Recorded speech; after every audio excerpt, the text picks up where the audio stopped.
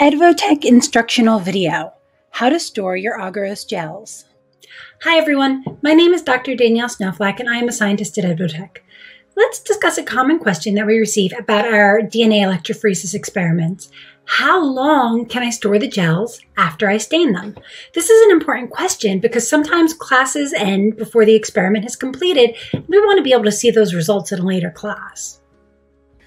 Agarose Gel Electrophoresis is a powerful biotechnology technique that uses electricity and a porous gel matrix to separate mixtures of DNA molecules into discrete zones or bands based on its size. But DNA is clear and colorless, so we need something to help us visualize our results. Most times, we use dyes that stick to the clear, colorless strands of DNA, making the bands visible to the naked eye.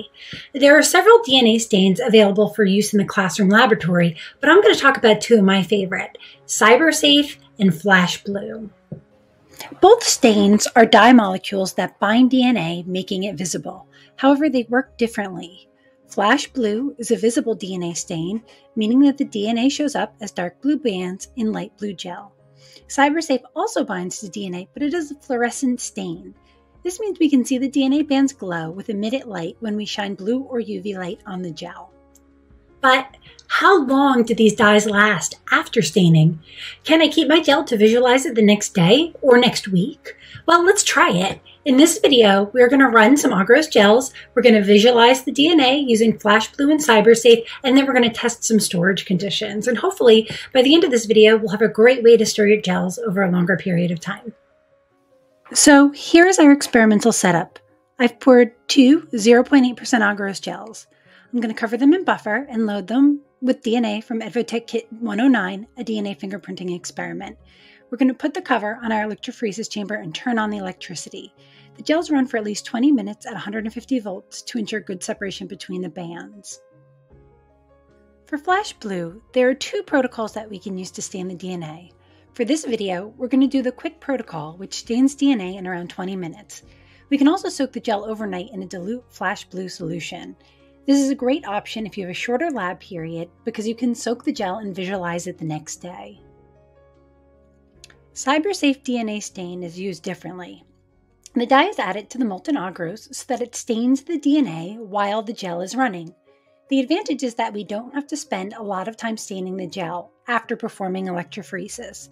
But we do need to have a special piece of equipment that shines blue light on the gel to be able to see the stained DNA.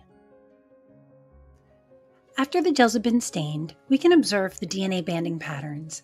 In the Flash Blue stain gel, we see dark blue DNA bands on a light blue background. In some places, the background is a bit dark, and it can make it a bit difficult to see some of the smaller bands in this picture. In person, they are more obvious. With the Cybersafe stain gel, we can see all of the DNA bands, even the smallest in size, are very bright white on the dark background. Now, let's store the gels to see how the staining holds up over time. The gel is placed on plastic cling wrap, and a little bit of buffer is pipetted on top. The gel is then wrapped up and placed in the refrigerator at 4 degrees C. I'd put it in a small box or on a solid surface just to make sure that the gel doesn't get any funny lumps or bumps from storage. 24 hours post-staining, the gels still look great. In fact, the Flash Blue stain gel actually looks a little better. This is because excess unbound dye diffused through the gel a bit, allowing us to better see the DNA bands. In the Cybersafe stain gel, all the bands remain bright and easily visible. 48 hours post-staining, the Flash Blue stain gel still looks great. At this point, however, some of the smaller bands in the Cybersafe stain gels are starting to dim. This is again because of diffusion of the dye. If you're only visualizing larger DNA fragments, however, you're still good to go. Now, believe it or not, fully 5 days after running the gels, the Flash Blue gel still looks great. Your students can easily visualize the results. However, in the Cybersafe stain gel, we've lost the crispness of the bands. We're getting some diffusion of both the dye and the DNA. And because this is a very sensitive stain, we can see the bands get a bit fuzzy and hard to interpret, especially the smaller molecular weight ones. So, for the best results with gel visualization, especially if you can't get to the gel right away, just remember these rules. Number 1, put a little buffer on your gel and then wrap it with cling wrap. Number 2, store your gel at 4 degrees centigrade. And number 3, visualize your Sybr gels within 2 days and your Flash Blue gels within 4. And you'll get great results. For more information, be sure to check out our blog post on saving your gels. You can find it linked in the description of this video, or you can use your phone to snap this QR code. We pride ourselves on providing the highest quality customer service for our teachers.